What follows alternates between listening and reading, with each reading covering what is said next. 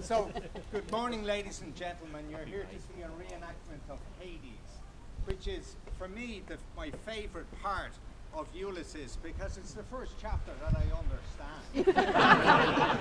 So, without any further ado, I'll introduce the actors that are going to take us on that journey across the 4 rivers of Dublin, like the 4 rivers of Styx, up here to the funeral of Paddy Dignam in Glasnevin on the 16th of June, 1904.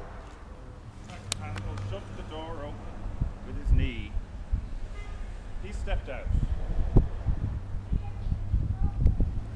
Mr. Power and Mr. Dedalus followed. Change that soap now. Mr. Bloom's hand unbuttoned his hip pocket swiftly and transferred the paper-stuck soap to his inner handkerchief pocket. He stepped out of the carriage, replacing the newspaper in his other hand, still held. He followed his companions. At Geneva barrack, that young man died, and at Passage they have his body laid.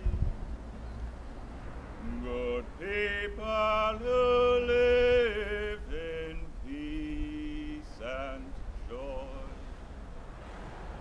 breathe a tear and a prayer for